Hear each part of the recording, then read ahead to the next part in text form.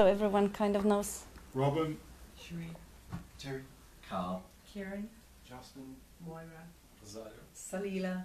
Richard. Bob, Kat. There you go. Where you go? Okay, he will be talking also. It's just it's just that he's saving the energy. He hit 90 and he had a rough winter and he's conserving the energy, but he will contribute. No need to make excuses. I'm having your back. You should be grateful. Make excuses because Kat's all the time putting it back to Bob and Bob's putting it back to Kat. Well, yeah, let's. No way, you keep it now. We can jump up and you're talking. We get it whole day. It's just blind call. Come on. Turn that Okay. Doesn't want to stop. Okay. Yeah, it's a nuisance call. Probably someone doesn't like us. Yeah, anyway, okay. So we're talking about non-duality. And non-duality in the simplest words means that there is only one, not two. So one means that everything is kind of made of the same substance, which is not exactly a substance, because the most beautiful way that Bob used to describe it is like there is a life, or there is an intelligence, or there is this omnipotence, the power that forms every shape and pattern. It vibrates into different forms. The subtle vibration will be like a clouds or like thoughts. The more solid vibrations will be like a sound or light wave. And yet more vibrations will form so-called matter. So this is really all the appearance, or the world, the universe, is created of that one simple, basic matter that we could call life. In Buddhism, they call it that, they point at it, saying that emptiness is form and form is emptiness. Because everything appears in the seeming space, which is emptiness, it's obviously just made of itself. And a good illustration of that is like the ocean waving. There are individual waves appearing on the surface, but they're all water, they're all ocean. So starting from this, there is nothing other than that one substance appearing in the diversity of forms. So every form is some sort of a vibration of the same one life. So this form, the room, every one of you, there is no one and no thing that would be anything other than that. It's impossible, because it stems, even the science points out that everything is a stardust. It came out from a singular event that spread infinitely and keeps spreading. But it doesn't matter, because science also appears in that. So science is just another way of expression of that one life. So if there is nothing other than that one, there's absolute impossibility for me or you to be anything other than that one. So now the question is how to realize it or uncover it, because it has been covered by layers of conditioning. The way we were conditioned and we were taught since early childhood is that I am individual, I'm a person, I'm a good person or bad person, and I was taught to relate to the personal story and to take everything, interpret the world in the relation to me and my story. So now the basic reality, the basic understanding of my true nature is completely lost. Like with the language, when I started dividing and differentiating things, the idea of separation came about. Now everything is separated. Every form is separated by space. Every sound separated by silence. And that separation has been conditioned so deeply that it become a reality. So now we all perceive the separation, we hear the separation, we experience separation, and we feel separated.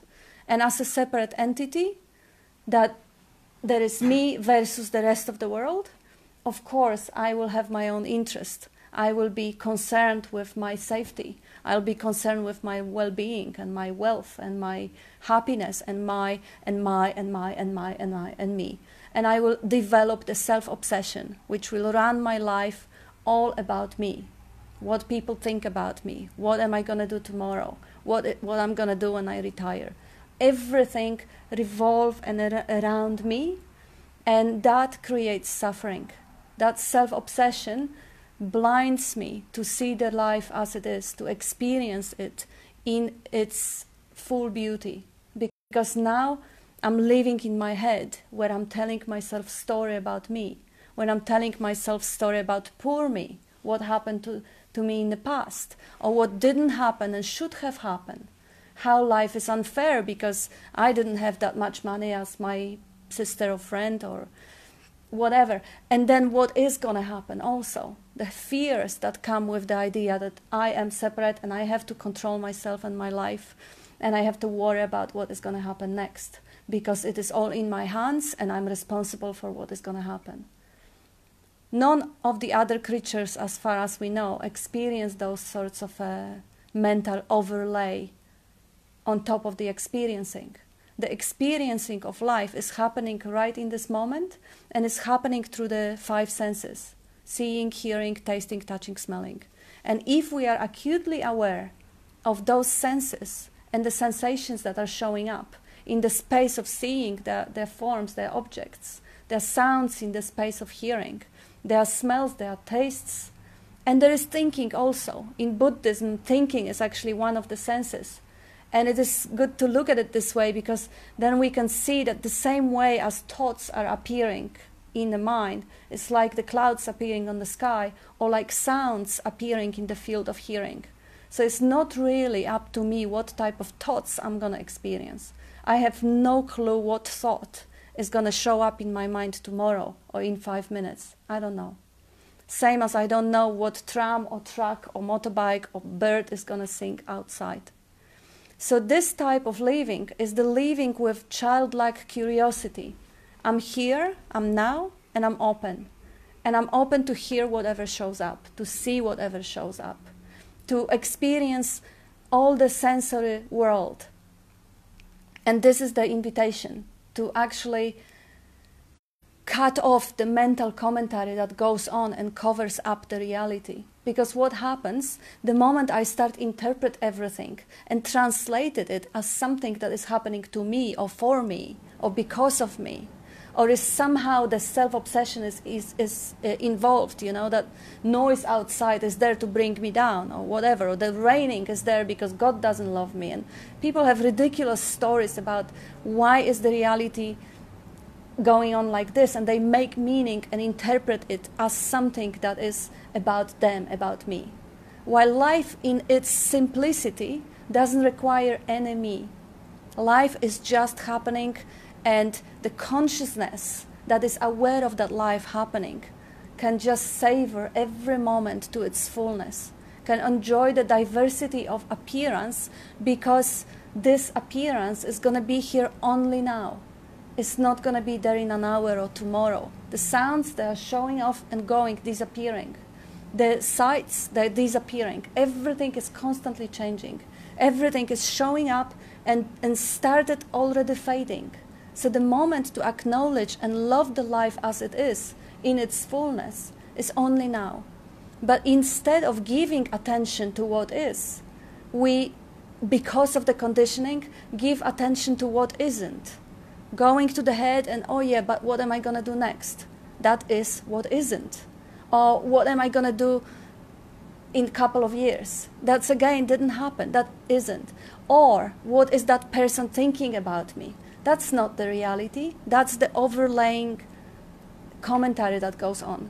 And this commentary takes the attention away from the wakefulness or just simple presence in which the miracle is happening moment to moment.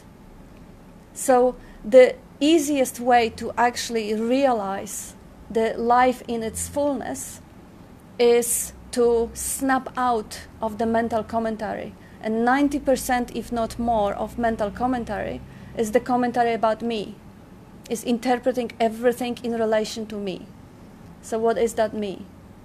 The easiest way is just to investigate the me, because, well, the ancient scripts and texts are telling us that the me doesn't even have any real existence. Like, surgeons were cutting the body, they never found any me. Neuroscientists, they were looking for the me in the mind, and they actually found one in the section of the brain responsible for hallucinating. So basically, the me, the sense of being individual or separate entity, is a hallucination. It is set in the same brain which fires up when you take whatever, magic mushrooms. Or anyway, investigating whether there is a me to which I relate and translate all the reality, all the world, can be done in few simple ways. The most elegant way that Bob is usually guiding. You want to guide it? What? How is the investigation going on? How you look at the me? Like, can you see? Well, have a look and see. Yeah? If the me is really there. What is it? Is the seeing happening? Yeah, well, seeing is happening right now, isn't it? Yeah. Seeing, hearing, tasting, touching, smelling. And then the thought comes up, I see. But can a thought see? Can a thought hear? Can a thought be aware? Can a thought choose? The thought can't do anything at all. And what thoughts did you have when you were in the womb? Or in the first 2 years of your life before you learnt any words? You didn't have any thoughts. You didn't know anything about I or me. But you were living quite well then without the word. And look at the word now and realise that every word you've ever spoken or ever likely to speak has been learned. It's been acquired. And you're probably learning new words to this day if you go into the dictionary. But have a look at the word again and see that the word's not the thing. It's just a label we put on things. Take the word water. See if you can drink the word. See if you can swim in the word or drown in the word. The word fire, does it burn your mouth? Can you cook with it? Can you eat with something? So this word I or me, it's not of itself as nothing, but when you put concepts on it and go back to what words, other words I've learned, I'm Bob, the Australian, the good fella, or the unhappy fella, or the sad fella, we put all this conceptual image on ourselves and reinforce that by our parents, schools, society and everybody around us. We take it to be the real, the word to be the real. And that word is what we call the self-centre, the reference point, or the ego. That's all the ego is, a conceptual image. And it's a dead image at that because it's based on past events, conditions and experiencing. So it's not real. But we've taken it to be real and keep reinforcing it with the energy of belief. When you look at that word, belief, look it up in your dictionary. See, the definition of belief is an unquestioned acceptance of something in the absence of reason, acceptance of an alleged fact without positive knowledge or proof. So we take it to be real, something that's not real at all. So it's not a matter of obtaining anything. We come here, most of us come here, to try and get something, to become liberated, become realised, become whatever. It's not a matter of doing anything. You are already that. What the ancient scriptures tell you, I am that, this is that, everything's that. It's a matter of discarding all this rubbish we've taken on board, seeing the unreality of it and let it go, and see what happens from that point. Make it go. Thank you. Yeah, so investigation is simple. Like everyone is seeing. The seeing is happening. But is there anybody doing it? Is there a me that is switching on that capacity of seeing? Can I have the eyes open and say, now I'm not going to be seeing? It's impossible. It's totally not in my hands whether I can switch on and off seeing. Of course, the eyes can get closed. But for that, I require a thought. Without the thought to close my eyes, can I even close them? I can't. It's totally is the me, the idea of separate entity, the little dwarf that is sitting inside there somewhere and is pulling the strings and is doing the seeing and is growing the hair, is absolute fiction. There is nobody inside there that is doing any of it. There's nobody inside there that is choosing the thoughts. We are thinking that we can choose the thoughts and we're going to have now positive thoughts instead of negative thoughts. Or we're going to be more loving towards ourselves or whatever. Very noble ideas, but where do they come from? Do I really think them? Because again, the neuroscience, they never discovered any mechanism in the brain that is able to produce thoughts. They're just random flashing of electrons that are following the conditioning, the highways of conditioning happening there in the brain, completely spontaneous, completely mechanical, one could say.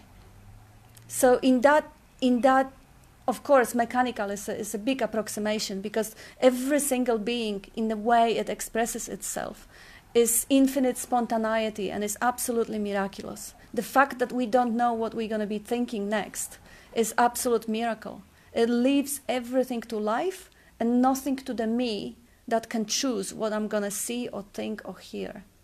So the me is not in charge of any of the senses. The senses are working with the mind. This is like a biocomputer. The eye is a camera. Here is the hearing system, the speakers or whatever. That's the speaker, whatever. Anyway, it works on its own. It is designed in a way that it doesn't need a controller. It doesn't need anyone sitting there and driving it. Every single cell, the whole body is made of like trillions of cells, out of which only 1/10 belongs to the body. It's a society, it's a colony. And every single cell is programmed and is intelligent and it knows what to do. White blood cells knows to transport to strengthen the immune system. The bone cells, stem cells know where are needed also. And cancer cells, they are kind of miracle also in a way. But they are equipped in that intelligence, just as everything else in the whole appearance. Like the same as body is equipped in intelligence, the planet is equipped in intelligence. Like there is nobody who is moving the planet around the sun. And planets still know where to go. It is the laws of physics that we described, but they don't do anything. The description doesn't do a thing. It is all intelligently happening by itself. Or we can say life does it, or God does it if someone likes that word. But if we want to use the word God, we can't use it in the ordinary sense as something far away, separate, or bigger or greater than myself, because if there is God, is omnipresent, omnipotent, omniscient, which means there is all there is. Every single power, the power in which the brain is flashing the neuron, is God, because omnipotence is total power. It means every single power, the power which makes the killer murder someone, is still God, is a total power. Total means total. So the much safer way, and the way that I really like when Bob uses it, is the word life. So life does everything, or intelligence does everything. He calls it intelligence energy because energy is a movement and intelligence is activity. Activity is the knowing, and the energy is the movement. So it seems like there is everything moving into that different forms and shapes and patterns. And the whole world is finding, that was Nisargadatta saying, the whole universe is finding ever new and fresh ways to express itself. It's like a dance. It finds fresh and new ways to express itself. Through another bodies, through another thoughts, through science, through the ways, through the focus of attention. When the attention is focused through the microscope into a cell, into a quantum level, the very attention creates more of diversity and more of complexity in everything. And the same way, the telescopes that bring up the completely different scale is again attention bringing out the complexity. This is the life. This is the life force that creates and expresses as the whole manifestation. So the idea that there is a self inside that needs to attain something, that needs to attain enlightenment or freedom from suffering, is precisely the idea that is the veil across the pure consciousness. That's the idea that is blinding us from the natural state which is inherently ours since birth or before the birth. Because the consciousness, the awareness, is prior to every form in which it appears. There have to be space for anything to appear. So I am the space, and the body has appeared in me, and the body is growing in me, and I'm as life using the bodies to manifest, to project, to create, and to receive, and to interact with seeming other. Because it's only seeming other. As we said at the start, this is just the same consciousness or the same awareness appearing in diversity of forms to have the glimpse of itself. It is not the other. It's the same. On the quantum level, there is just a bundle of electrons flashing here and here also. The matter doesn't really have any more or any density to it, because on the ultimate level, it's just a field of probability. There's no matter. Matter is energy, or energy is matter, whatever the Einstein said. Anyway, so it is the way of looking at the universe to actually bring it back to its singularity, bring back the diversity into a singularity. And it is not to say that the diversity is not to be enjoyed and celebrated. Once the dream is recognized for what it is, the dream, it is loved even deeper and even more, because first of all, it's known to be transient. We know that this moment is never going to be the same again. So why conceptually escape to some other moments or some virtual realities created in imagination rather than celebrate this, the reality, seeming reality, because ultimately this is the appearance. They call it Maya or illusion. But the possibility is there to actually savor and celebrate and experience the dream as a dream and love it as a dream. It's not to wake up from it. The dream is still appearing. Like Bob is seeing all of you. It means he's dreaming all of you. But he knows it is appearance, it is Maya. He doesn't take it to be solid reality, so that solid reality doesn't threaten him. So there is no fear. Patterns expressing through is just a dream character also, so Bob doesn't know anything. Yeah, absolutely. So fear can arise, but that's just the body-mind organism responding in the moment, right? Bob? Where did you get the word fear from? A sense. Kat just said it. Yeah. And so she said, if I understood what you said, you said that Bob doesn't have fear. No, it's not threatened. It's not threatened. Yeah, it's So fear. not Fear is a threatened. different That's a story. natural, yeah. Okay. Yeah. It's a sensation when we put the label on. Threatened is the story. Yes. Fear is just a response. Yeah. Right. If Yeah. someone's coming towards you with a knife, you'd have an intelligent I have no response idea. with the fear to remove. Yeah. I have no idea. Yeah. I was jumping off the airplane on the beginning of the year, and there was no fear at any moment. I was surprised. I was expecting fear, and it didn't show up. Yeah. So I have no idea. Yeah. But of course, But it can show up. it It's not that absolutely, it can't. That's what absolutely, Because it's a natural yeah. response. That's what I'm But you see, it's a sensation. There's all It's a sorts of sensation, sensations right. going. But we label this one fear, the next one anger, the next one self-pity or remorse. Right. And as soon as you put the label on, you bring back all the previous fears you've had and add to it. It's not just a fresh and new sensation. Right. It's all the whole sensation. It's all the same sensation. We put the whole label on. So as soon as we label, we're in the past. Yes. Yeah. But if we don't label, then it's just the sensation arising in the But moment. yes, if you leave it as it is, what is means it's unaltered, unmodified, uncorrected, just as it is, and it's free to move. But when you fixate on it with the old label, you're going to fight with it. You're going to resist it, try and alter it, try and change it, and it gets worse. Right. But like everything else is transient. It's all changing.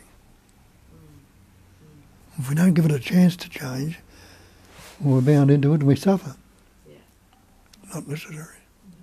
And this is not to say that the labels will not arise, Exactly. Yeah. because It's this not. is go, oh no, neighbor. Yeah. That's Yeah, not- it's all about recognition. It is moment-to-moment recognition of a dream as a dream, of the label as a label, of the mental chatter as the mental chatter. What we usually habitually do, we take the mental chatter label as reality. When I call it fear, I believe I'm in fear and I have to fix it or I have to do something about it. And of course, it presumes that there is an I who is experiencing it, while there is a sensation on the body. So whatever is appearing, when it's recognized for what it is, it loses its sting. Like, okay, the sensation appears, and naturally the mind, because this is the computer, it relates it to the past memories. It brings out the database. It knows the label for it, and it brings it up. It wants to be helpful. It's a wonderful instrument. So it brings up that label. But if there is a conscious awareness of the label being just a label, there will be a smile. Instead of the frown or contraction, there will be smile. Oh, label, yeah. And also the curiosity to whatever is happening. If there is a contraction somewhere in the solar plexus that I used to call fear, now I'll be curious about it. Oh, wow, that's just such an energy moving. And with that curiosity, I don't have resistance towards what is. Because this is, to start with, this is just the way the life, I as life, express itself and appear to myself. The body, the sensation, the vibration going on. And if there is a label or the story showing up on top of it, that's again the content of the awareness. And I am the knowing space. I'm the consciousness in which the body, the sensation, and the label and the story appear. So they're not my. This is not my body, this is not my sensation, not my label, not my story. So why would I be involved, or why would I want to push it away? Which again doesn't mean that if there is a pain happening to the body will not naturally respond in the way to preserve itself. It will.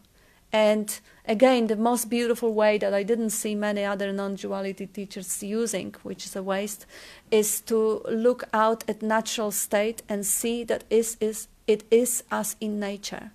So the same way nature responds to whatever, every circumstance and every moment, is that is how this body also responds. Like if the cat is hungry, it will meow. It doesn't say, oh, it's all perfect, I'm gonna just starve. It doesn't happen this way. The instrument is so intelligent, every cell of the instrument intelligent. This is all embodiment of intelligence or expression of intelligence. The whole is like wave on the ocean is made of the ocean. The body is made of intelligence, and the planets are made of intelligence, and the microbes and bacteria, they're all made of the same intelligence. So everything that the body is doing to preserve itself is that very intelligence expresses as the pattern which the body already has ingrained, programmed through the evolution or whatever we want to call it. So whatever happens naturally, as in nature, is the natural state. What is not natural, well, ultimately it is also natural, because without the taking up the idea of person or ego, the mask, as Bob calls it, putting mask of identity over and identifying with that mask and living from that viewpoint of being the mask or the actor. Without that, there is no awakening. So the only way to wake up to itself for life is to fall asleep to itself first. So the life forgets its own singularity and appears to itself as diversity, and then embody diversity, identifies with diversity, with one particular pattern to the exclusion of others. Because without that, how would the awakening be possible? The whole appearance is the duality. What we are seeing around is all showing up in person of opposite, space object, silence sound, day night. And now we can't even conceive, because the mind is structured to move between that pairs of opposite. So we can't even conceive of something that doesn't have the opposite. Like there wouldn't be a sound if there wasn't a silence. If there was a constant level of sound, it would be filtered out. Just like our nose gets used to the smell and we can't smell it. Everything is dualistic. There wouldn't be a day if there was no night. If there was same level of the light, just like in the room, it would be filtered out and completely unnoticed. So the duality is the prerequisite for experiencing. Without the duality, there is no experiencing. So that beautiful opportunity for that ride, that beautiful ride called life, the vacations from the eternity, of eternity as singularity, this is a dualistic experiencing. So it is experiencing itself as other and catching the glimpse of itself as other. And it can be fully embodied and recognized moment to moment if the I doesn't take a stage and steal the show. If on top of pure effortless living, pure experiencing, in which everything spontaneously dances in the space of seeing, hearing, tasting, touching, smelling, if on top of it there is an entity, fictitious entity that I believe myself to be, the mask, then the whole attention, because it's going to be survival instinct involved, it's going to be all that self-obsession that comes up through idea of being separate and vulnerable and unworthy and limited in any way. So this is going to steal the show to the point that probably about 80-90% of attention will come and sustain that fictitious entity or the mask. And now, because that mask is very tight and is very uncomfortable, boy, it's so uncomfortable to feel inferior. It's so uncomfortable to feel unlovable or unworthy. I've been feeling that for 40 years of my life. And shit, I don't know how come I didn't suicide. I didn't know any better. But there is a possibility to live without any self-esteem. Not good self-esteem, high self-esteem, or low self-esteem. No self-esteem because there is no self. It's like Bob is quoting Banki sometimes when he says that 99% of things that we think and do is for myself, and there isn't one. There isn't. Life is spontaneously living and expressing itself. It doesn't need agency. It doesn't need the doer. It doesn't need the choice maker. It knows on its own, just like the cat knows where to go when it's hungry or how to hunt. It is all happening without the little ego pulling the strings inside. So that little ego pulling the string inside, which is happening in the brain, in this part of the brain that is responsible for hallucinating, it can be investigated and can be demasked, like demascation. The mask is dropped off. And now self-concern is dropped off. Self-obsession is dropped off. The life basically lives itself. And it doesn't mean that it's not going to look after the body. It looks after the body all the time. Like whether I believe there is a little dwarf or Santa Claus sitting inside and pulling the strings, or I'm clear from that belief, the life does whatever it does. Like I have never done a thing in my life. The life has done all of it. Whether I believed in being an ego. A few years ago I believed in being a separate individual or the ego. Or I don't. The same way. I didn't take decisions. The thoughts appear and the decisions were taken. I didn't make choices, right choices or wrong choices. According to environment and the conditioning, thoughts appeared, and whichever thought was more charged took action. So not only I'm not guilty of anything, any mistakes, it doesn't mean that I'm not trying to fix it, because that's also a conditioning. That pattern of trying not to hurt people and fix the mistakes is already part of the personality, which is not mine. This is how life shaped that particular pattern, as much as it shaped every pattern, as much as it gave every animal different capacities. The birds that can fly, and the cats that have fur that helps them to blend with the leaves. So everyone has every single pattern. Cells have the capacity to reproduce, or the example that Bob often gives, the cells that have the capacity to start new life. When the cell of the female organs, ovum and the sperm, get together, and they already know to divide. They already know where to go, where to attach themselves. That intelligence is running the universe. Where is the space for the me that has anything to say about it, has anything to say about seeing or digesting or dividing or replacing cells? And in the same way, the same me is redundant in every other moment of the life. It is redundant in taking decisions, because decisions happen. It's only the me only takes credit for it. The me comes and say, I have decided. But this I, nobody has ever found it.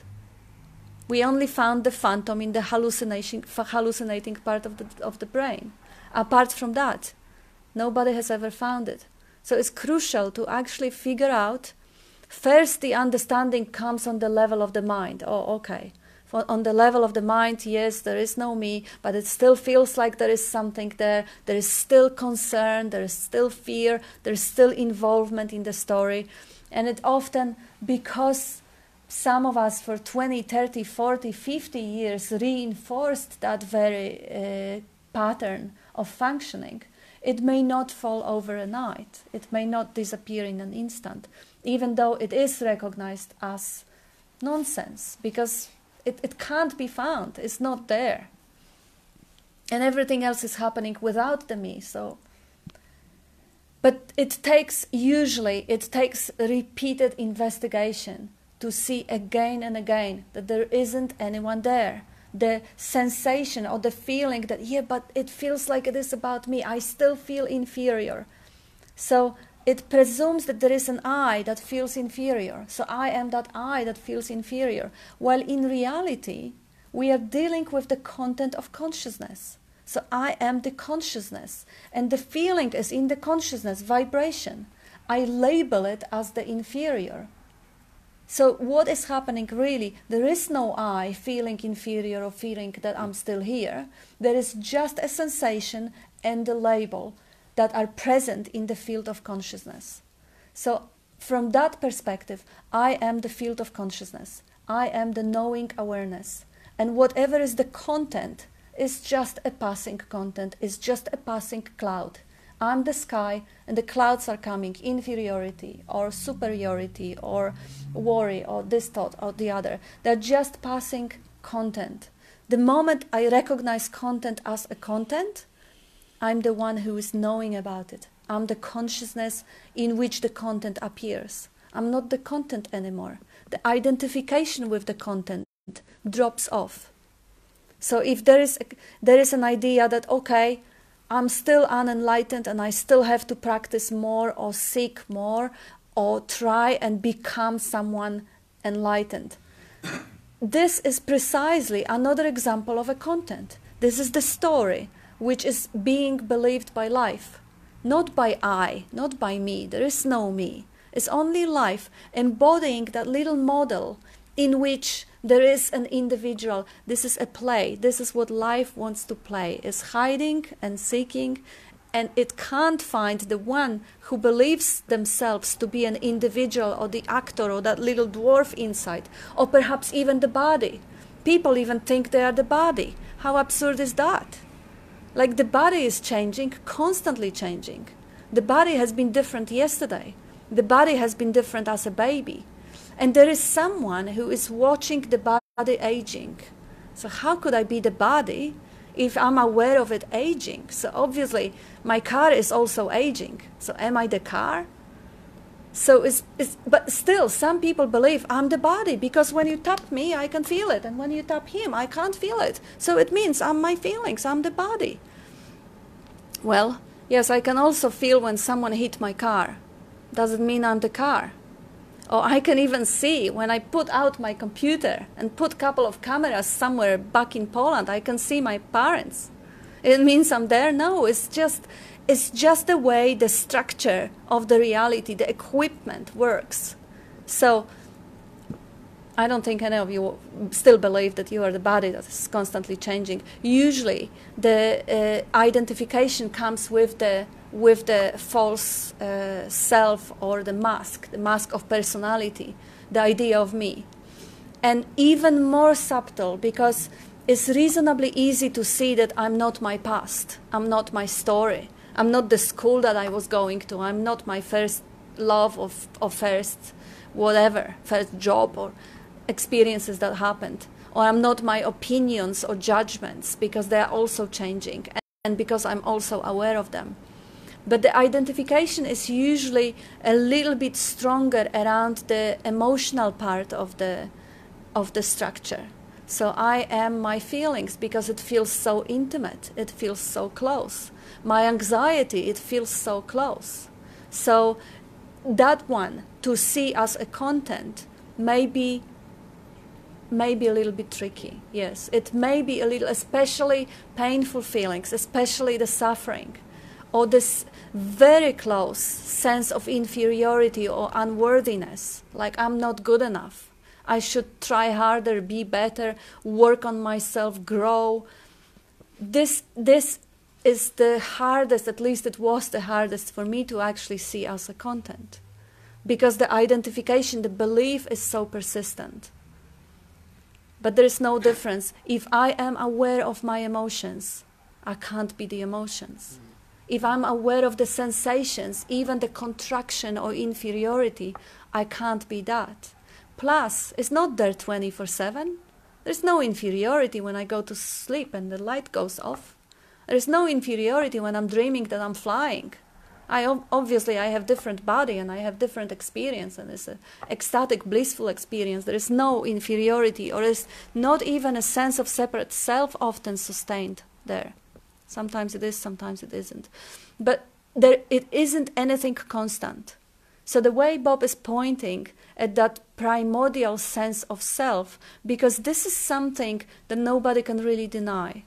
The sense of existence, the sense of, okay, maybe I'm not the mask of personality, maybe I'm not the body, maybe I'm not even my feelings, maybe I'm not even my inferiority or whatever.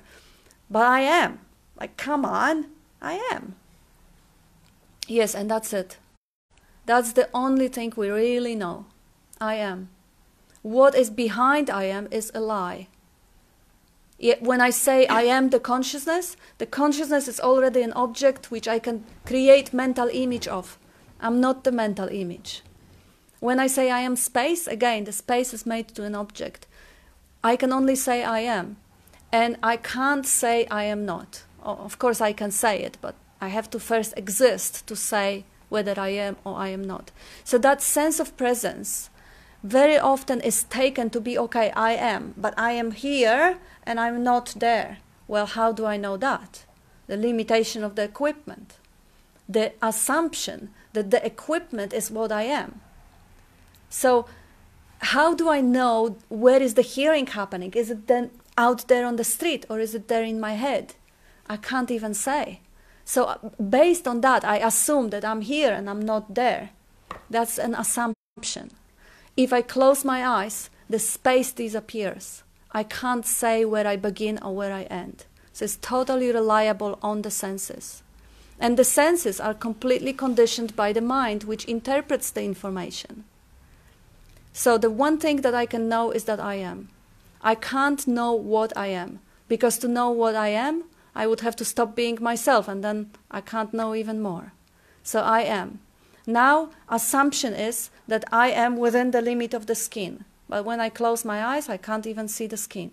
With the eyes open, I can't even see my face. So I can't tell where I begin or where I end. When someone comes too close, I can already say that they invade my space. So obviously, now I'm assuming my space being a little bit wider than the body. So this is all assumption. Assumption that I am the body, or I'm inside the body, or I'm a little bit outside because of some aura or chakra or whatever.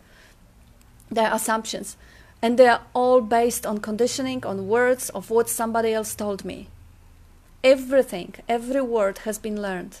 Every word comes from just repeating somebody else. taking up from someone else, learning.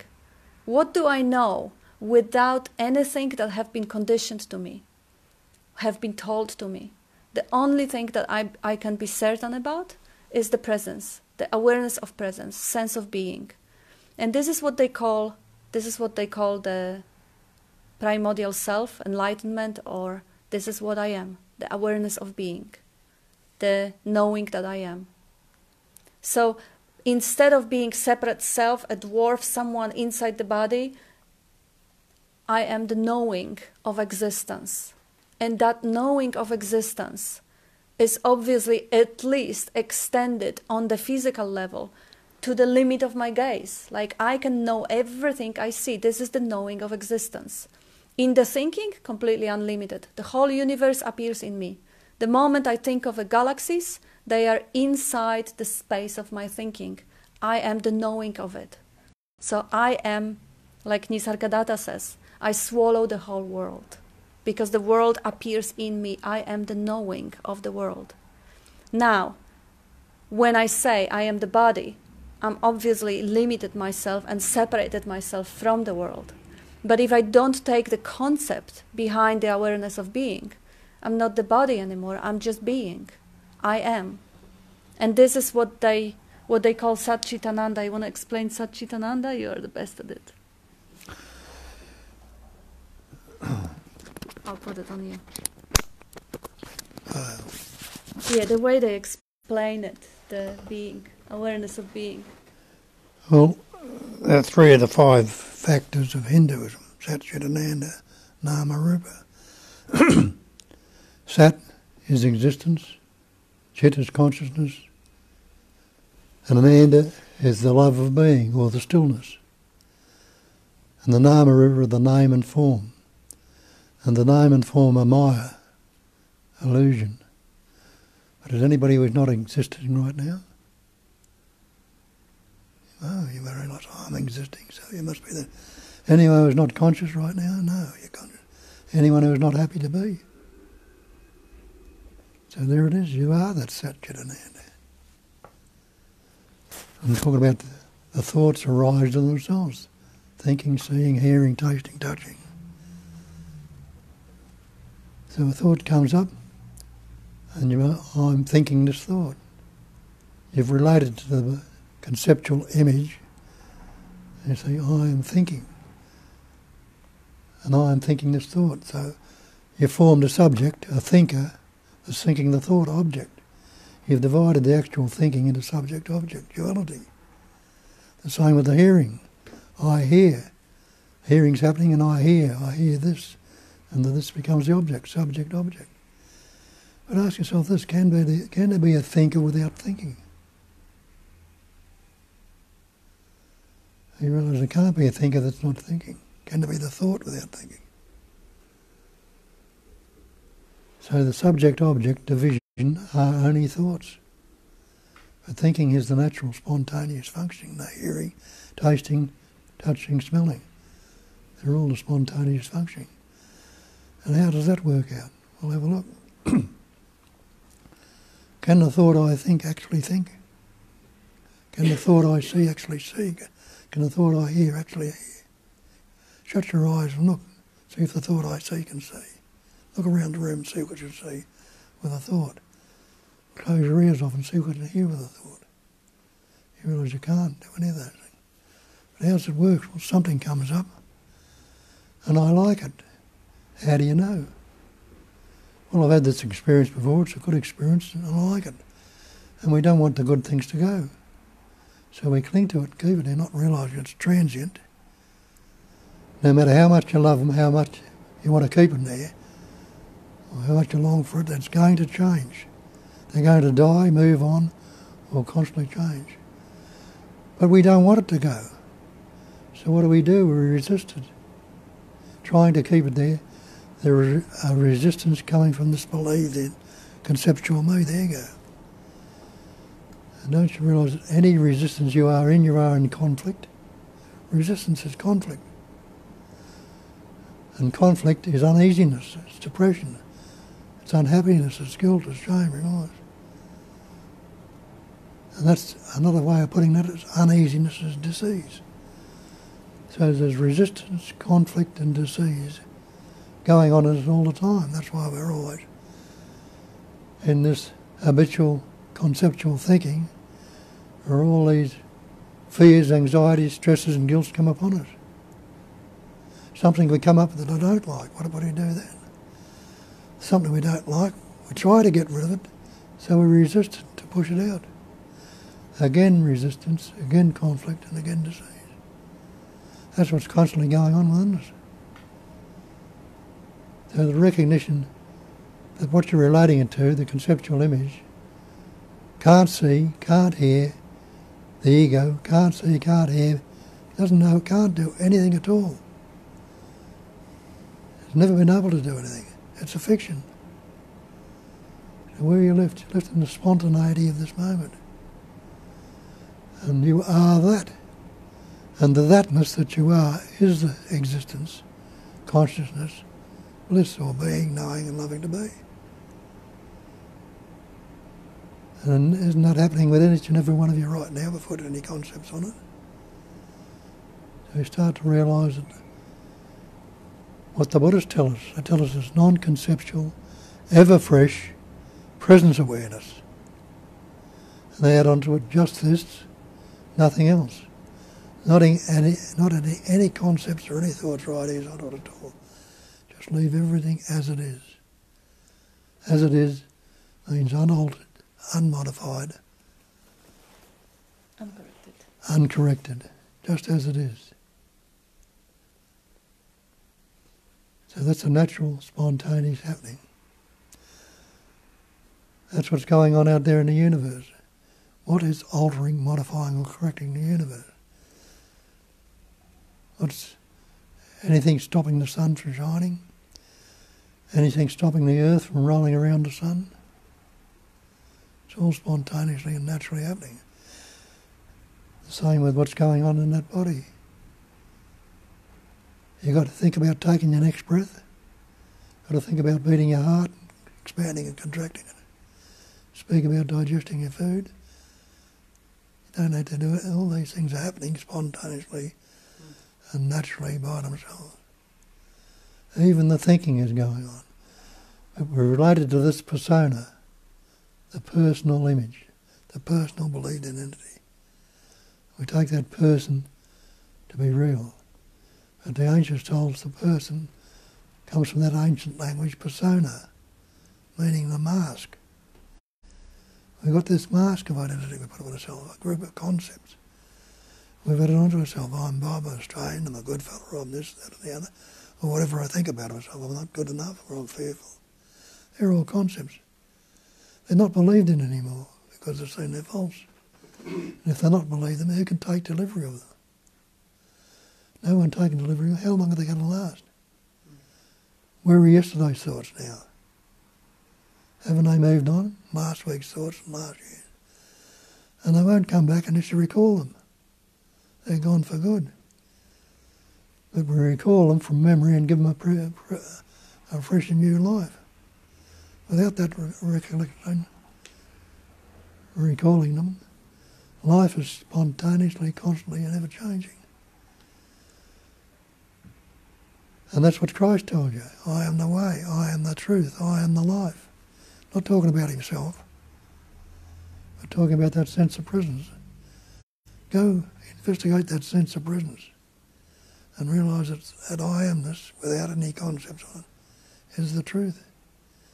And it's also the life. And you are that.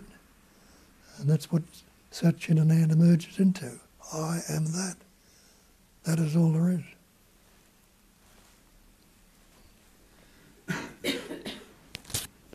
Yeah, so it basically means life without any resistance. Life as if there was nobody home, because there isn't anyone home. There's only a belief that there is someone. So we all have the glimpses of living this way, of that effortless living. We are not preoccupied with ourselves 24/7. There are moments when we are completely one with what we do, when we are in the midst of creative work or something, or we are with the beauty of nature. And there is no preoccupation or interpretation going on. And this is precisely the state of being, which is the natural state. There is nobody home. I mean, I just don't sustain there is someone by believing there is. If there is no thinking, if I don't think that there is someone sitting in there or in here, there isn't. There isn't. So we know that state, they call it natural state. And this is why it cannot be attained, because the one who wants to attain it, the person, the mask, it has to go off. It has to be taken away and thrown away. It has to dissolve, disappear, because it's only made of it's a phantom, it's made of thoughts that being believed. The moment the thoughts are seen through, they just dissipate. The belief goes out of them and it dissipates. So the person can never achieve enlightenment, because the person is a dream, is a mirage. So when the mirage is fading, the natural state is ever present, is always there. So we all know that natural state. The problem with seeking and the seekers is that we are expecting, we were told, or we are eluded, or life eluded itself with the promises of eternal bliss, endless pleasure, or ecstasy, or something like that. If there was eternal bliss or ecstasy that has never had any beginning or any end, it would be filtered out from the consciousness. It could not be experienced. And if there is a bliss that comes and goes, it's not worthy of pursuing, because it's just another pleasure. So the natural state is the state which underlies good, bad, pleasant, painful, blissful, non-blissful. This is the state that is beyond the level of being individual wave, just being the ocean. It's leaving as if there was nobody home, nobody in control. And this is the true living. It is living from the true nature. It's living like the cat. It doesn't really take credit for anything, or it doesn't feel guilty, or it doesn't take decisions. They happen. So that way of living is inherently ours. It can be claimed at any moment, just by seeing through the additional layer, as Bob explained beautifully, the additional layer of constant resistance to what is. The way the life is moment to moment is no good. How do I know? Because I have the opinion or judgment about it, and I think it should be different. But that I is a mirage. The moment it is seen for what it is, it falls away with its opinions, judgments, and resistances. And in absence of resistance, there's no suffering. Even though pain happens, aging happens, toothaches happens, disasters, accidents, everything happens to life, just as it happens to cats and trees. If there is no resistance, if there is no idea, oh, it shouldn't have happened to me, it should have happened to someone else.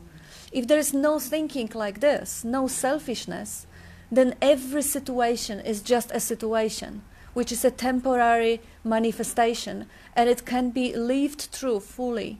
It can even be appreciated to a certain extent.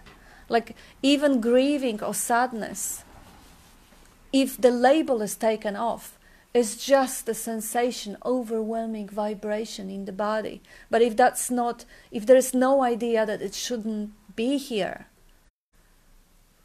it can even be delicious. It can even be sweet. Everything can be viewed the same way as Nisargadatta was guiding, as love. Fear is love for the body and its safety. Seeking is love for the wisdom. Even selfishness is love for that mask of personality. It's a little bit misguided, because when that mask is dropped, the self expands and embraces whole universe. And this is also love.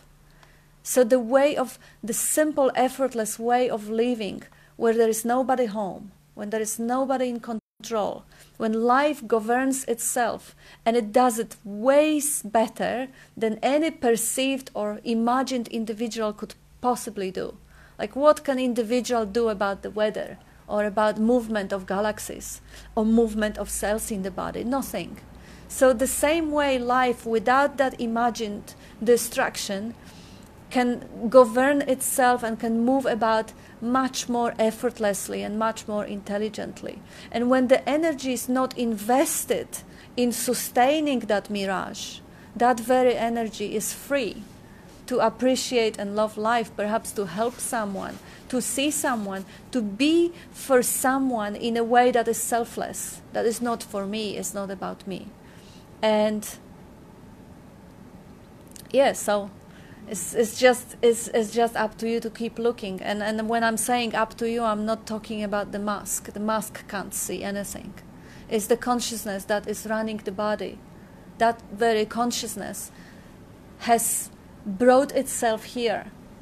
So on some level it is already attracted to finding itself in a pure form rather than dressed up as that mask of personality. So that very consciousness is inviting itself now to have a look and to see how it is when the life is not interpreted, when there is no resistance, when everything is holy and is transient. So we have another 25 minutes, so please join in. Tell us how do you feel about it, or if you have any doubts or any questions, or if it all doesn't make sense, please argue. This is all language, so it is actually quite impossible to describe and explain it appropriately, because language by nature is dualistic, and we are talking about singularity. But yeah, the frequency is there, because the conviction or the, well, you know, in absence of thinking, there is no even a need of conviction, because the knowing that we are is something that is totally undeniable. The awareness of being is undeniable. The Satchitananda means awareness of being is bliss, or being, knowing, loving to be. The third part, the bliss or the loving to be, it shows up when the distraction is absent. Because that very energy that brings about the love for the being, because, well, the love for the being is there, otherwise there wouldn't be any being. So if the being already appeared in the consciousness, it means it has been allowed, it has been loved, it is appreciated. But the experience of the sweetness of being comes as when we drop off the conceptualizing and the covering up and interpreting everything in the head.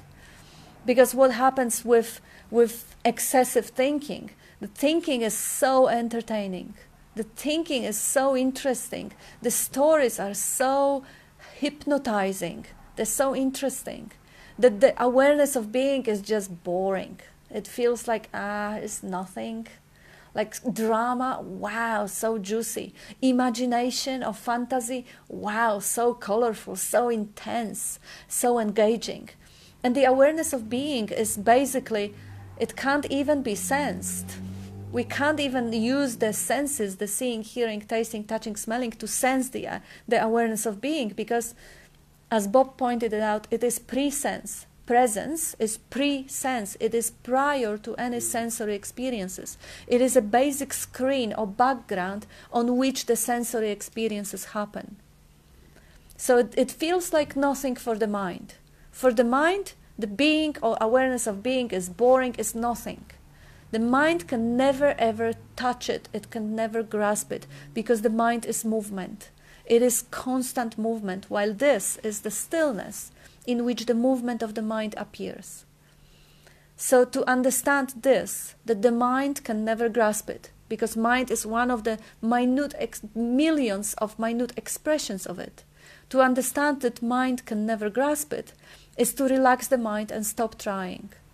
When the mind stops trying to grasp it or grab it or chew on it or contemplate on it, it naturally falls back. And in that silence, like some teaching says, the God comes to the quiet mind. In that silence, the insights flow, the obviousness of that awareness of presence come forth, because it's not obscured. The screen is not covered with the images. So now the screen is visible, the screen is being known. And that knowing of itself is blissful. So the bliss is on stake as well. But it isn't constant because the whole machinery is conditioned the way to throw thoughts. So the thoughts are still appearing, the sensory informations are still appearing.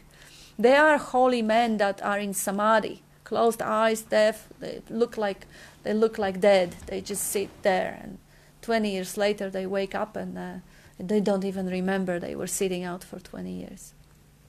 That's called some of the samadhis. I don't know, they have different names for it. But that's again the experience that is not really worthy of pursuing because it has beginning and an end. And even though he might have been in a blissful ecstasy for 20 years, he's got nothing to say about it, nothing to experience. It's just something that is an experience appearing on the basic screen of natural state. So the natural state is prior and is superior to anything that appears on it. And again, the word superiority is the wrong word because everything is made of the same substance. So nothing is superior to anything else. Like the ant is not inferior to the galaxy. I mean, different scales, they're just one substance. We are preoccupied with goodness that only applies to people. We can abuse animals, but we can't abuse people. Why? We can abuse microbes, but we can't abuse people. Well, the goodness, the love of being is completely uncompromising and is equally loving and allowing everything. As much mosquito, as microbe, as a galaxy, as person. And life lives on life.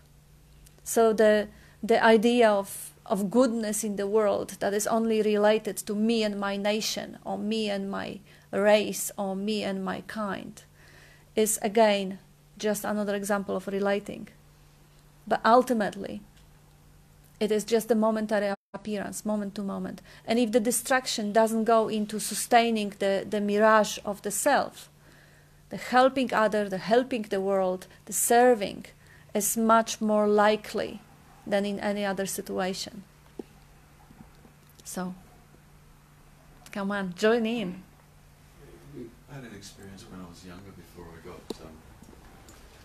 I met you, Bob.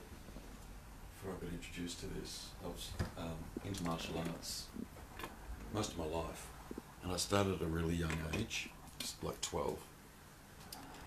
And I got to a point where I'll give an example. One of the gradings that I sat for, I had to stand in the middle of a room, and I had 10 black belts all in a circle around me, about 8 feet away from me, all facing me. When my instructor clapped his hands, everybody had to go me. And I had to still be on my feet after 10 minutes. And everyone's just constantly at me, you know. And when that happened, and I experienced it, you know, before that and after that, but when that actually occurred, I had no recollection at all as to what this was doing, what the body was doing. Like, none. It happens too fast for me to jump in there and calculate what's going to happen next. Like, way too fast. And anyway, at the end of that, I then had the opportunity to sit back and look at it because it was being filmed. And I looked at this, like what was going on that was being filmed. I couldn't believe my eyes. Like, there was no recollection of any of that occurring. And also, absolute amazement. How did that happen? How it was too quick, you know. And people used to say to me, how do you do that? How do you actually do that? And at the time I was unaware of non-duality. I was like totally unaware of any form of spirituality, you know. And at the time, the only answer that I could give, and I used to feel a little bit embarrassed about saying it because it kind of sounded a bit weird, was it wasn't me that was doing it. Yeah. I kind of felt like my body was taken over. That was the only kind of thing I could say. It was true, but that was as close to getting to being able to describe that as I could possibly get, you know. And just something that you were saying, you know, like within the content of everything that, you know, gets thought, and until we get to a certain point, everything that we think we're thinking is our history, all our experiences, how I feel about myself, you know, the story that I've got around myself, the story that I've got around my parents, the story that I've got around my upbringing, my culture, politics, you name it. But what's also, and I would take ownership of that. That story was mine. It was very precious to me, you know. But what was also contained in that story was, you're hopeless, you'll never amount to anything, what's fucking wrong with you, you idiot, you fuckwit, how could you do that? Why did you say all that as well, you know? I didn't kind of like that part of the story, but it was there, and, you know, it was, I believed, part of me. What was also contained in that story was, yeah, this is my body. Of course this is my body, you know, absolutely. It's no one else's, you know. I'm sitting here in it. It's got to be my body, you know. And what I come to see through the self-inquiry, through spending time with Bob, and was that this me that hangs on to things and claims ownership of things, whether it be thoughts or experiences or even people in the present moment, you know, like this is my partner, whatever it clings onto, it also was clinging very strongly to what I thought was the body. And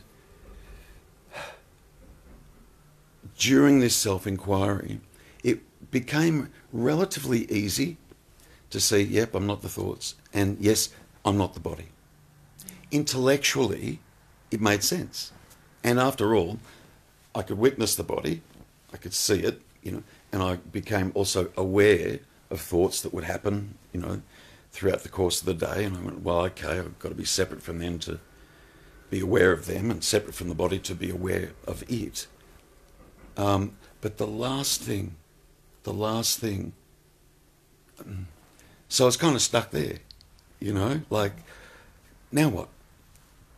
And, you know, Bob says it from the very beginning, and it kind of gets said all the way through, you know, you are already that. You are already that sense of presence, that awareness, that oneness, that one intelligence energy. You are already that, you know. And the last thing that I had to see was, yep, I can see I'm not the body. Yep, I can see I'm not thoughts, etc. But the last thing that sense of identity was hanging on to was that sense of presence.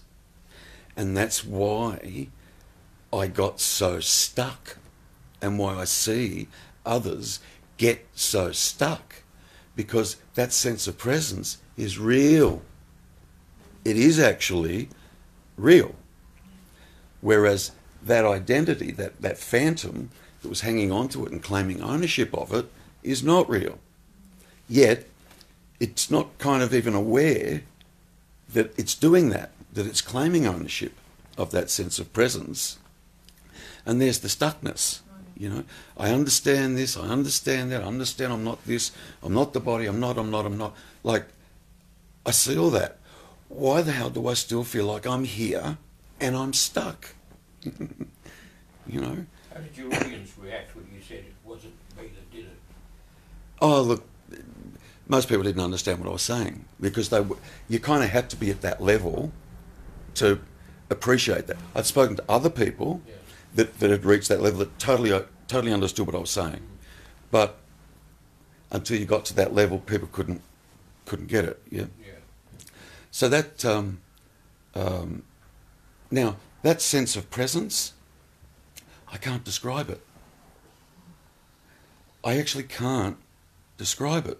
I can describe thoughts, I can describe the content of thoughts, I can describe the body, describe all that, but I couldn't describe that sense of presence. So that stuckness, I don't know. The last thing that had to go for me was seeing that this so-called meanness or that so-called self-identity was hanging on to and taking ownership of that sense of presence or that sense of awareness. Hung on to it. And because it hung on to it, that me felt like it's here. Like it's here. Because I'm here. And I can't say I'm not. I'm here. Yeah. Therein lies the stuckness. That of course, you're going to be stuck. Yeah. When I actually saw that was the last thing to see for me. Was the absolute total last thing to see. That so-called sense of meanness, everything else kind of dropped away.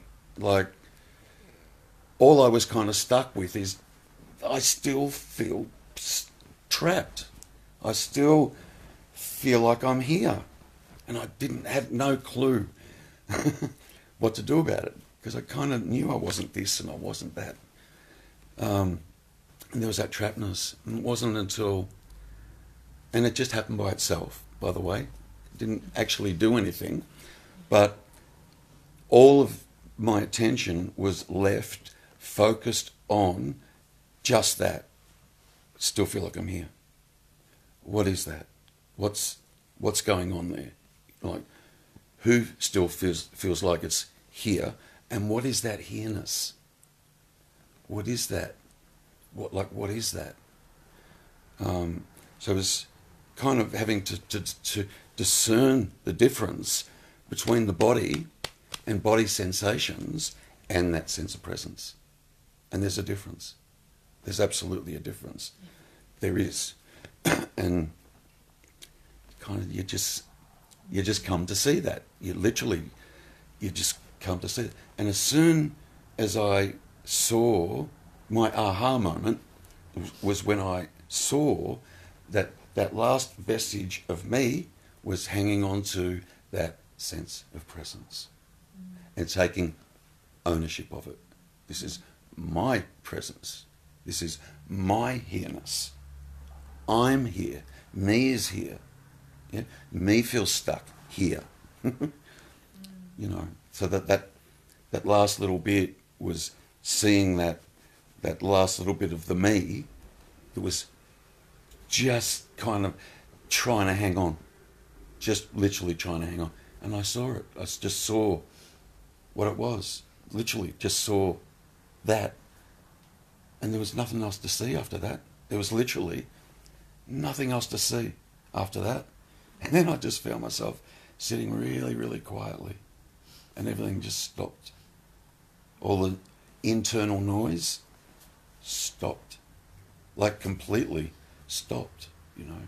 And so internally there was a silence that was, dare I say, experienced. Dare I say. But the other thing that became really, really apparent kind of in an instant was the noise, sound that I wasn't even hearing. I was so kind of internalized, and I call it the roaring silence. I do. It's so, I don't know, when you pop out of that me, there's so much to hear and there's so much to see that I kind of wasn't I wasn't seeing or hearing before. I just wasn't. I thought I was, but I wasn't.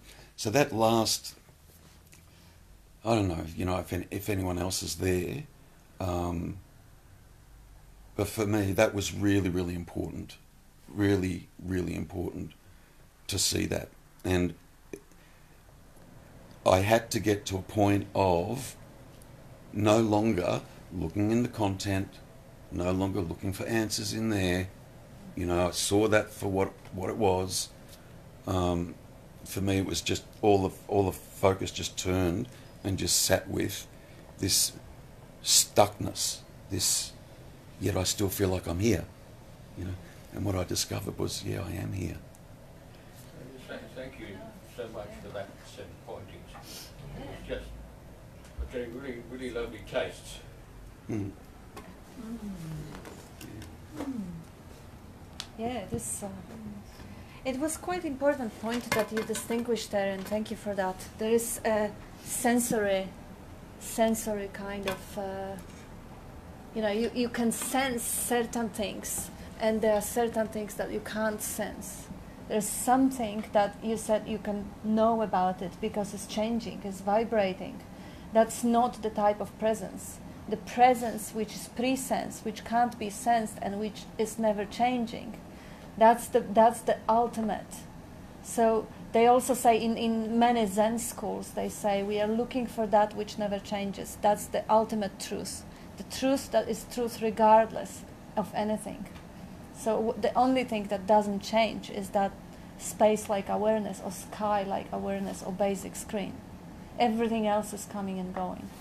And yes, it's a beautiful way you're describing it. The way this mirage is holding on to anything and everything, even the basic sense of presence, especially to the basic sense of presence, is borrowing the existence from the ultimate intelligence or life. And it's feeding on it. And then, of course, another thing that happens, the moment it is seen through, an enormous amount of energy that has been trapped in sustaining that mask, in keeping that real, in believing in that little Santa Claus there, get released. Like Terry was sitting in silence for weeks and weeks. I didn't sleep for weeks and weeks. I mean, I would sleep for a couple of hours per day. It's just the energy before the body. It took few months when I went to work, and I was actually worried that it was a responsible job driving ships. I was worried that I won't be able to do the job if I don't get proper sleep. That's the conditioning. But the sleep didn't happen because it didn't have to. Until it settled down and it created a new sort of a standard, because again in the duality everything is relative to its opposite. But that seeing how much of the energy is sustaining the false image, when it drops, I mean, we know the people who have already are reporting constantly that the life got easier, the life got brighter, there is less of selfing going on, there's less of self-obsession. The problems show up, but they don't hang on. We don't dwell into stuff from 20 years ago, or if there is something in the immediacy, it hangs on for a couple of hours instead of for a couple of weeks. So it is already much more spacious, it's already much more freeing and much more fun to be around, to have that ride. But the ultimate freedom comes when the preference for pleasure, even that, drops off. Like whatever life is presenting to itself is the beloved. And running away from pain and chasing pleasure, chasing desires, what do I want to become or to gain, or that drops off. Is the person, the individual cannot stop themselves from desires or repulsions, because it's like Bob is saying, Banki says, killing the ego or stopping the ego is like washing blood off the hands with blood. It still stays there. If there is a person suppressing the desires, and then the desires are suppressed, the person's still there. So they naturally drop off with the when there is nobody home, when there is a presence, but that presence is not being owned. Like there is no one who claims the identity, no one who identifies itself as the presence. And moments, again, I can't stress that one enough, moments of that natural state we are experiencing throughout the day, and we miss out on it. Basically because the mind is grasping everything and organizing, memorizing, putting down to the database. And these moments when the mind is inactive, they are not really memorized. But in hindsight, we can see when there was no problem. Like the way, beautiful way Nisargadatta describes natural state. He says, I can't say how it is. I can only say it in negative. There is nothing wrong anymore. Nothing wrong anymore. Even if it's raining, even if it's cold, nothing wrong. So every one of us knows that from experience, from day-to-day experience, the moments where it's nothing wrong. I'm relaxing in the sofa after a busy day at work. Oh yes, nothing wrong. This is the natural state. Mind is not active, the problems are not being created. So acknowledging that fact that we already tasted will bring up the regime of experiencing it more. It's like the attention will go into that moments when the natural state is being experienced, and the attention will get conditioned to recognize it more and more. And ultimately, maybe it won't fall out of the recognition anymore. So instead of, because this is what I was doing for many, many years, trying to, because I was so committed, I had so much devotion towards finding out the truth and the reality, that I would do anything. I would torture myself in meditations and I would, gosh, that was the individual surrendering. Like the moment I was forgetting myself and going off on the trip, on the negative story or self beating myself or guilt or shame or whatever, the moment I would awaken from that story, oh my God, this is all the story. The next moment, the mind would come back and say, you see, you're hopeless, you'll never get it. You spent half a day on it, or you spent a couple of hours on it. You're hopeless. So this is again coming back to another story, the story that reinforces the me that is hopeless. The story that says, you're not good enough, I will discipline you. I, the mind, will discipline you so you get there faster. But to start with, the I who wants to get there faster has to dissolve as a mirage. And the second thing, the mind that wants to discipline itself is part of the mirage. So any sort of ambition, spiritual ambition, is actually having the reverse effect. If I want to try harder and strive more, I create the tension, while the insights and the natural state is a state of relaxation, a state of just trusting life. The fruit will ripen when it's ready. There is no effort required, or there is a point when the effort appears, when the effort is required, but in that point it's an effortless effort. Like my life is effortless effort now, Bob's also, and Terry and many others. When, of course, I'm working 16 hours per day. I'm working a lot. I'm working more than I was working when I had a good life as a ship's officer. But this is effortless. Whatever needs done is being done. And there is no idea that it should be any different. I don't have time to sit down and read the book. It doesn't happen. But there is no complaint about it. The life is effortless, even though it's a lot of action happening in life. Again, well, someone else. Speak, please. I was just going to ask how you were talking about how labels arise. We label things. Yeah. So in meditation, if we're not thinking, if we're not the ones who actually are thinking, yet the labels still arise. Mm-hmm. So if you're afraid or yes, something like that, then it's also how do you shift, how do you move away from it? Yeah, because it's very common lately for me to get to any time the space opens up. Like I'll see all of a sudden my eyes are closed, and then there's space in that space. Yeah. And then I feel like that space can see me. Yeah, beautiful. And I get afraid instantly. Yeah. So that a response arises in you. Yeah. And that feels hard to deal with because you're playing yourself. Yeah. Oh my Sorry. God. Yeah, But it's intense. Yeah, I didn't expect how this reaction. That's wonderful. Just let it all out, because I just that's your vulnerability. That is the most helpful thing on this whole path. Just being completely open, completely. It's very familiar because as a child, I had a moment when I was a teenager, and I recognise it to be the same thing because I was like running into my room to get a CD of the Cranberries. I love them too. I loved that, gorgeous. And it was when Zombie first came out, so I remember it was a CD single. And I ran into my bedroom and I opened the door, and instantly I felt like time stopped, and the curtains were alive and the walls were alive, and they were looking at me, but instead of recognising, I guess, now what that would have been, it just scared the crap out of me. Like, I was so afraid. And I remember just standing there going, if I move, they'll know, and I'll, like, like to the point where I thought maybe there was something wrong with me.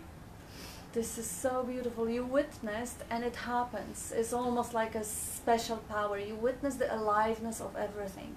But it's like comes with this big fear. So, and I know that we're not, like, we apparently don't get over that fear. It kind of just happens. But then in saying that, that's, you still feel like it's you being afraid, and somehow, like, you go, okay, I'm not going to be afraid this time.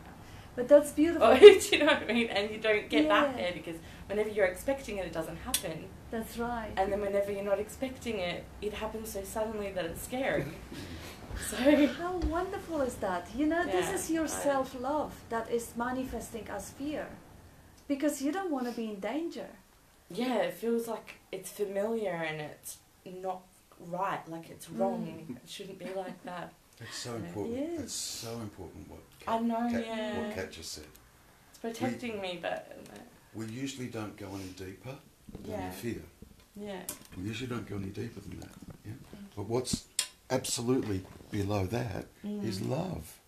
And I want to get there, and I know intellectually that that's what's beyond it. Yeah. Like Carl says to me, the only separation from you and everything is that fear. Yeah.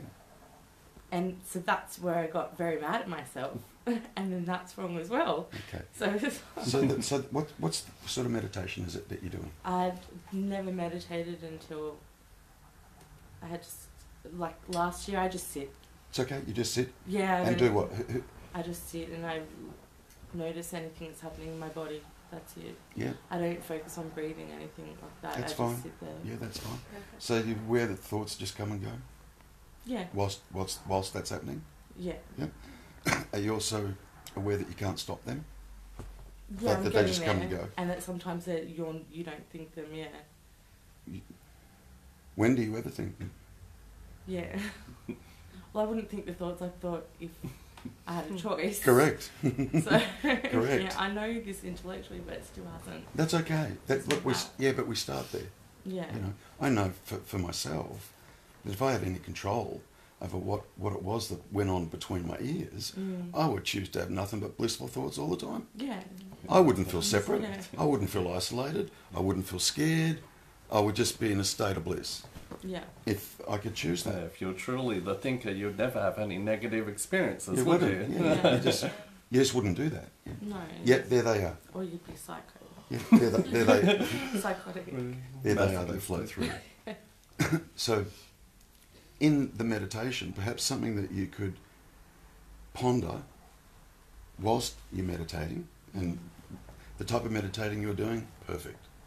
Don't attach any more to it. I didn't want to meditate. It's perfect. I never wanted to. It's okay. But whilst you're sitting in meditation, try meditating on that is meditating. Yeah. I had a Which- spontaneous Which hold thought on, arise. hold on. Which is not the thoughts, because you're aware of the thoughts, aren't you? Yeah. Yeah. What's aware of them? Yeah, I don't know yet. Meditate on the meditator, I rather than sitting there and assuming you are, and you're witnessing the content of thought. Rather than assume you are, go looking for it. So usually on the brink of like almost being asleep because I'm that relaxed is when I'm not thinking. Doesn't And matter. Doesn't matter whether there's thinking going on Yeah. or not. The point is, who is the thinking happening to? Who is aware of the thinking? What is aware of the thinking? We never look there. Yeah. We never look there. Well, the first time I had a thought that I knew wasn't me was only like a couple of weeks ago because I was trying to meditate. I was just like, I'll just meditate because I felt like it. I feel like I was almost asleep and I just woke up to like someone saying, how can you be in something and of something at the same time? And I remember being like, whoa, who said that? That's really deep. Remember And it wasn't me. I know it wasn't me. And I was like, and I'm like, are you meant to try and answer that, or did you just let that question just arise and be a question? Okay. Remember before when I was saying about that martial art experience that I had? Yeah. Just happened too quick. It was all just happening too quick. It was completely and absolutely spontaneous in every split second of every moment. Yeah. So is everyone's maze. Yeah. Functions exactly the same way. We just don't realise it. You don't get it until you get it, and I just don't get it yet. Yeah, and that just came out of your mouth then. You didn't plan for that to come out. It just came out. Yeah. So did that, yeah. Yeah. And that, yeah. Yeah. There's no one sitting separate from that going, okay, now I'm going to say this. It just completely comes out spontaneously. So where is there a you there that's going, I'm now going to say this, or I'm now going to think that, or I'm now going to believe this, or I'm now going to let go of that, or I'm now going to do this or do that? That's what this is about. That's exactly what this is about. Self-inquiry. Go looking for the self. Often we get confused with the self. Like, we really get confused with it. If I ask you to describe yourself, what you'll do is you'll give me experiences of the self. I was born such and such, I went to such and such a school, such and such parents. You give me a whole history. You give me all the experiences. You give me the experiences of the self, without telling me what the self is. Yeah. What have the experiences happened to? What is that self? And we don't know. We don't even think to look there. We just don't. And you come along to this and someone will say this. You know? Because all the suffering that goes on in a human being is what happens in thought only. If I could tap you on the shoulder and create amnesia, so all your history was completely wiped out, what problem would you have? My feet are a bit sore. Yeah, and that would just be happening That's presently. my body, yeah. Presently. Yeah. Whereas what we run on. But I'm like, my feet are sore because that's a word.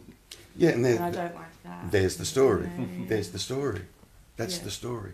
And we take the story to be real. The closest I ever got, when Bob was taking me through this, the closest I ever got to being able to identify what my me was to say, I am memory. Yeah. And I bring the past. This is insane, by the way, when you really see it. Totally insane. I bring the past into the present and call that me. Are you kidding me? I bring the past. Number one, how can I bring the past into the present? What can we ever bring from the past into the present? Like, seriously. So all it is ideas and thought processes, images, words, sentences, stories that we bring into the present moment and go, that's me. Really? That sounds a bit bizarre, yet that's how we all operate. because we never question it. We never look. And again, if I tap you on the shoulder and we could create amnesia, you wouldn't disappear, would you? You'd still be there. You'd still be sitting there. There'd just be no story. And you'd be completely at peace, apart from your sore feet. Yeah? Yeah. So it's just having a look for yourself, watching. Who is this me? What is this me? What is it? Like, what is it? You'll discover it's nothing but thoughts that you have no control over. And you're taking that to be who you are. Really? You don't even have control over it. Those thoughts that happen for you might as well be going on in somebody else. And if they were going on in somebody else, how long do you think you pay attention to them? Really? If you had the insight to know, if you could see now all the stuff that goes on in Robin's head throughout the course of the day, if you had the capacity to see it, how long do you think you'd pay attention to it? Might be interesting. It's not really interesting. Yeah, but you're not going to pay attention to it for the rest of your life, are you? No. Might be 5 minutes, might be 10 minutes, and then you go, whatever. It's not. It's got nothing to do with me. I'm bored with it. It's the same. It really is exactly the same. You just need to see it. Yeah, I need to really see it. And That's yeah, it's not hard. It's actually not difficult. It's really not difficult. Yeah. Just watch thoughts. They just pop up from God knows where. They just arise. Yeah. They'll be there for a bit and then they subside. Where are all yesterday's thoughts? Yeah. Where are they now? Gone, aren't they? Yeah. And there's a whole new pattern of thoughts that are floating through. Yeah. Just at least becoming aware that thoughts just happen in and of themselves. And you are not the doer of any of those thoughts. Yeah, so I'm just trying to do that right now, is just recognise that. Yeah. And just trying not to even think about it. Beautiful. Just recognise it. Yeah. That's a lot better than getting involved in the thoughts Which and trying to fix them. And trying to fix them. It's almost like a megaphone into a megaphone when that happens. Like the megaphone into the megaphone into the megaphone creates like a static loop. And it's Yeah.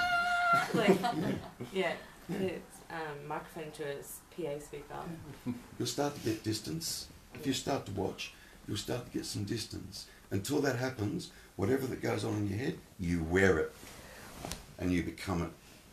And that's pretty fucking awful. That's why people end up here. It's pretty awful. Yeah. Or can be. Depends on what the story is. Some people's story's pretty good, they wear it and they're alright with it. Some people's stories are pretty yuck. And there's got to be a way out of this. And I'm done trying to fix myself. I've been trying to fix myself for eons and I haven't been able to fix myself. There's got to be another way.